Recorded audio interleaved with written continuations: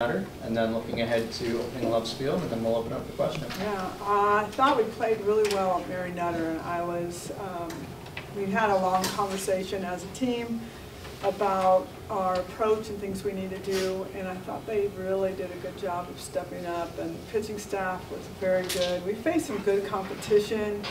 Mississippi State was really a challenge for us early, so I felt like we walked away better, without question.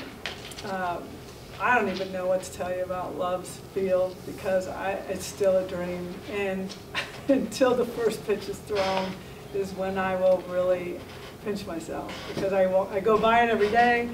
I try to look over and see anything new. I did get down on the ground floor when I wasn't supposed to, but I couldn't help it. And it is an absolute wow factor. Empty, I can't even imagine when you get excited Sooner fans in there what this is going to be like. But I think we all feel a little anxious about it because we just don't know what it's going to play like, what it's going to feel like. We may not know that until the first pitch. We'll start with Chad. Went back and watched the press conference from when you announced Love's Field today. You talked about not knowing what it's going to be like in the coach's box until first pitch, stuff like that. It feels like you're still there. I'm still here. I still don't believe what's happening. A lot of the things that have become a reality as far as knowing all the specific features that are going to go in it, Sooner Nation's going to be able to see everything as far as the fan side of it.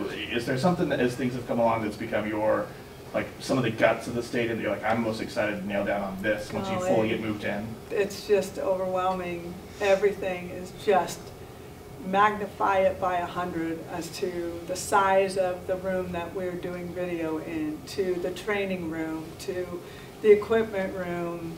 We have our own offices there. I mean, this is brand new things we've never thought we would have. The scoreboard is, I remember Joe Castiglione talking to me about this idea of creating. I'm like, oh God, I don't know. And then I saw it, I'm like, this is legit. It is just a great, I don't know, it's Oklahoma. It's a state of Oklahoma, as big as you could make it. And it's just a great representation of who we are and who we're representing. So the girls' amenities, the athletes' amenities are not even done yet, but I think they may not be able to see it, but that's going to be something that's going to really change recruiting. And I don't know, I'm so excited, but it's still not completely done, so I am still as excited as everybody else.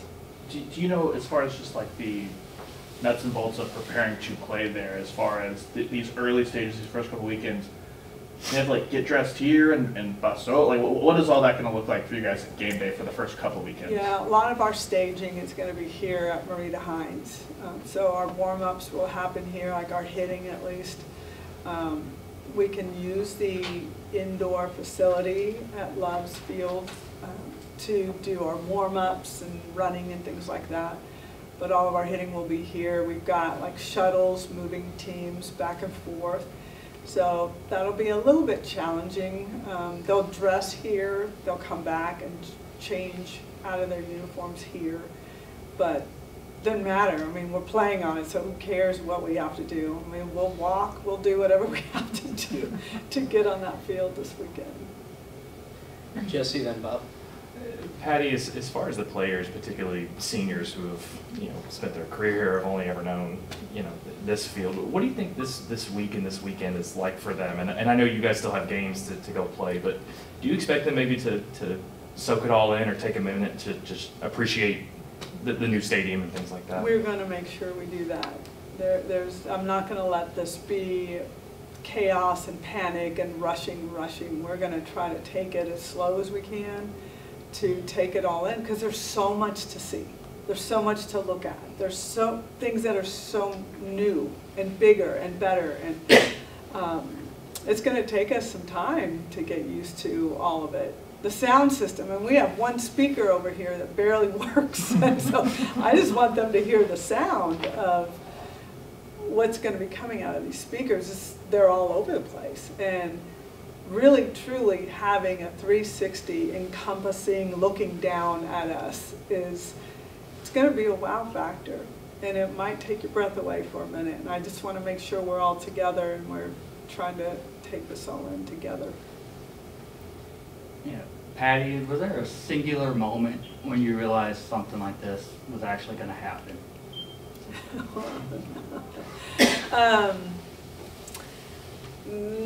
There was a lot of talk about it. There were plans coming out, things like that. And I mean, we needed it, and everyone knew we needed it. We just needed the money. But when I met Jenny Love here, right here in this classroom, she got to meet our team. She kind of talked to our team a little bit about what she does for a living. She wanted to tour around the stadium. We just created a relationship. My husband, Jim Gasso, was very connected with Jenny as well, and really entertained her during games. And I think the bug kind of got in her ear, and she just started cultivating it. And I guess they have Love family dinners every Sunday where they talk business, and OU softball came up, and it just started gathering traction, and the family was coming out during the World Series and really enjoying who we are as a team, but who these athletes are as young women and what they stand for. And it seemed like our core values really aligned with each other, and that's when they decided to take us over the edge. But we were getting close because some very generous donors out there were really wanting to see this happen, but the Love donation, or the money that they gave, took us over the edge to get this started. Jenny and then Eric. Patty, obviously you're opening a building, a thing, a place, but I'm curious, as you get ready to open this, what people are coming to mind for you as you think about opening Love's Field? Gosh. Marina Hines. I'm looking at the wall behind you. I think of the 2000 team. I think of the team that was over at over at Reeves and never got a locker room. And even when we had this built, we didn't have this building. So players were still dressing in the bathrooms or dressing at home and going home in their uniforms. So I think about those athletes that are alums but never got to experience this. And so what we're really trying to do is embrace all of our alumni and say, this is, you've all built this. And that's really, I mean, there's no one particular person. There's been some amazing performances, and you know, Jossie Allo, Lauren Chamberlain, Kaylani Ricketts. I mean, those are the big names of the people you think of, but I want to honor those that came way even before me, because they played over at Reeves and they got this thing started. So we're really trying to make a good push for our alums and embrace all of them to celebrate this moment. You mentioned Jenny Love earlier.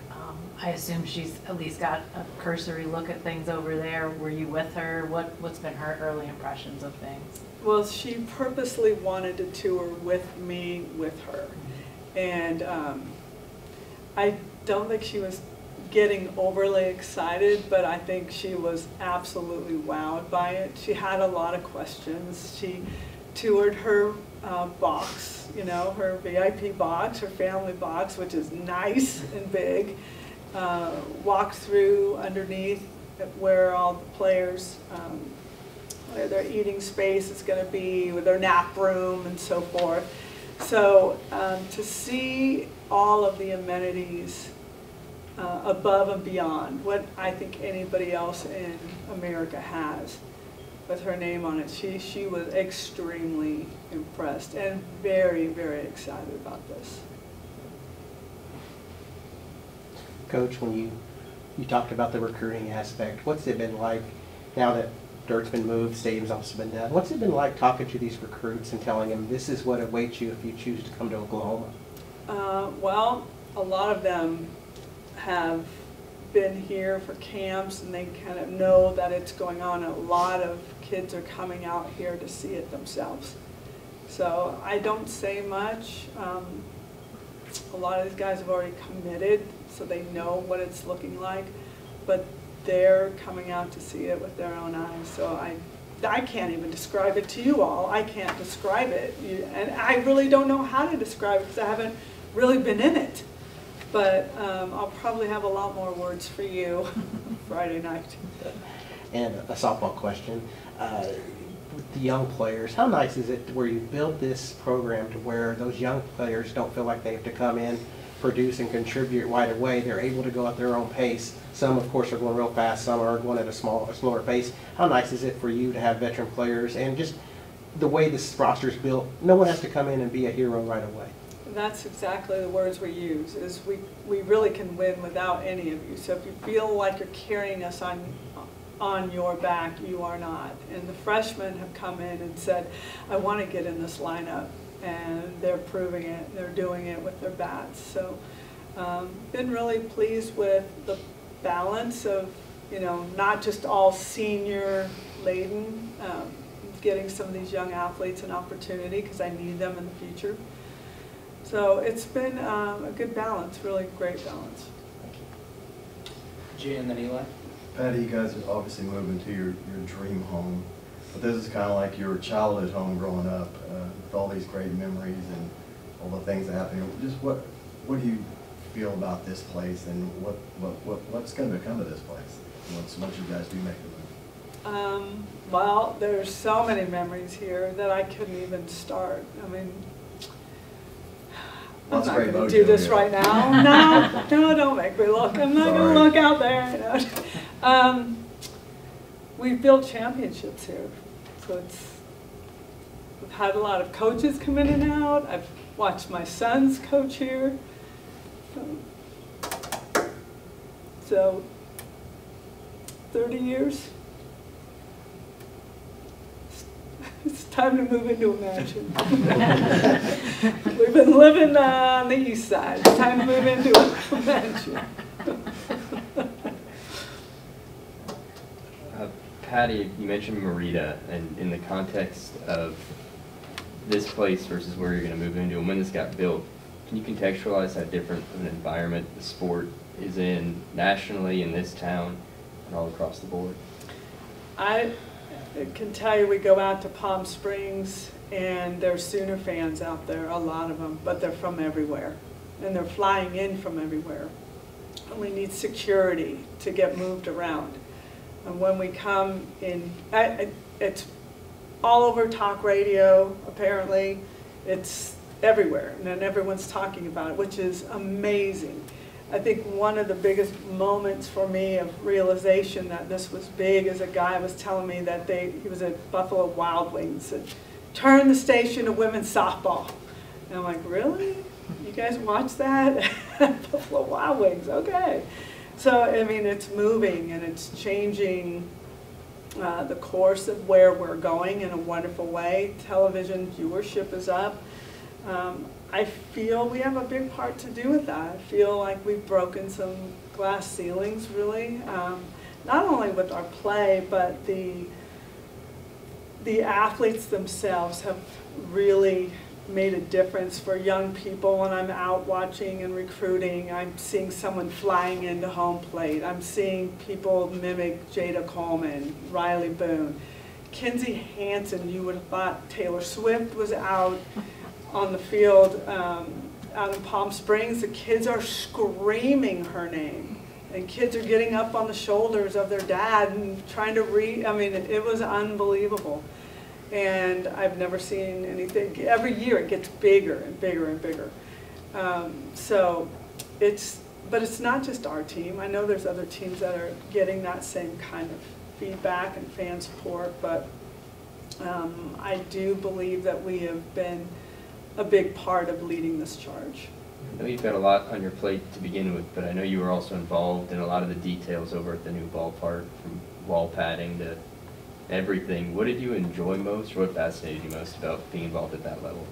There's a lot you need to know. There's a lot that you have to make a lot of decisions, and I just never want to make the wrong one, so I'm giving my feedback, but I'm always going to the experts. Like, what do you think?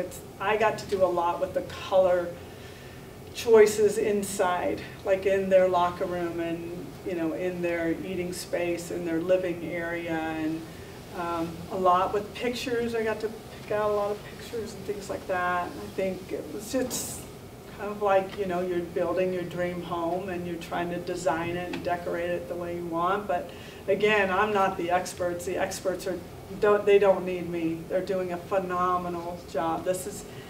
I just really, when it's done, I want to make sure you all get to tour through the entire thing so you can really see from top to bottom what this looks like. It is first class, and it will, without question, be the best facility in the country.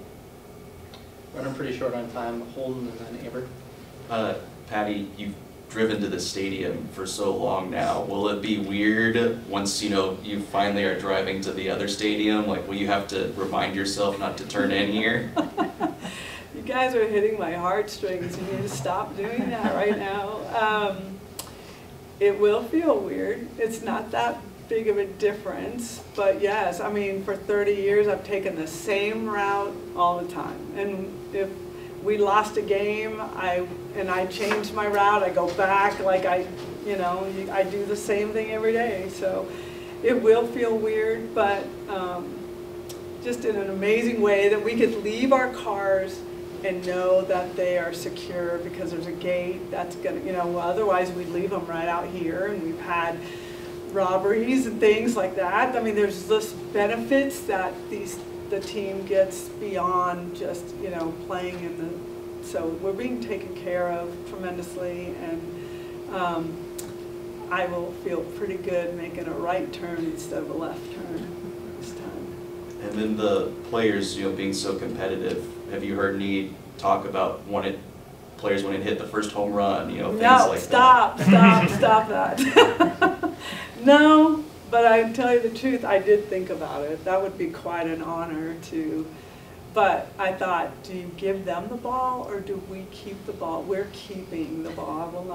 I'll give a replica to them, but I think there's some things that we need to make sure we, you know, hold on to. But I think there will be a lot of firsts here in the next couple of months. And Patty, you've touched on it with several of these answers, but when you think about how far this program has come from across the street to here and now to there, what's the most surprising or most mind-blowing part of all of that? I guess that we just kept winning. You know, we're playing at Reeves Park. You can't even fit a full team in a dugout. They have to sit in the front row of the bleachers with the fans. To watching our team change in these restrooms. I mean, it's just, but no one ever complained. And I think that's what I'll always remember the most. No one complained. They just wanted to play. They just wanted to play. They don't care where they change. They don't, you know, let's go over there and pick up trash before we practice. Okay, let's go. You guys got your trash bags, let's go. I mean, no one griped about it. It was the way of the world. You know why? Because we loved to play softball. So I think that mentality in the world has kind of gone away. And I really hope this new team that's coming in specifically next year can really understand what it took to get them in the stadium. And I'm going to tell you what, we are going to keep this thing as new and pristine and clean as ever. So we're not gonna take this for granted, ever. Appreciate that. Last question for James. Hi, James. Gosh, yes. Well, it's been fabulous listening to you talk about all that. I'm curious, you know, how did you feel like you pitched at the Mary Nutter, and as you get ready to play in this, you got so much going on, but you're going to have opponents and things like that. Tell us about who you're playing and what your team's going to be doing. I think our pitching staff has been our strength thus far. So I'm very comfortable with our pitching staff and what they're doing and tag teaming with each other. So, we got Kirsten Deal through great and wanted to let her keep going. So just what works. Jen Roach has done a really good job with the staff and trying to keep them with innings. Who we're playing this weekend, Dot Richardson from Liberty. They're always competitive. I think they're having a little bit of a rough start, but they're always competitive. And I personally wanted her to be here for the opening, so that meant a lot to me that she would do that. Miami of Ohio, we took that trip out there last year. They're returning the trip, and they play hard. They're going to push us. I think their record is 10-2 or something, very respectable. And Louisiana is always in postseason, always usually in the top 25. They played a very heavy schedule. And they have some losses, but they're close losses. And they almost beat Texas the other day. And Jerry Glasgow is a great coach and gets the most out of his players. So you're going to see some extremely competitive softball this weekend. Awesome. Thank you, Coach. Thanks, Patty. This is going to be a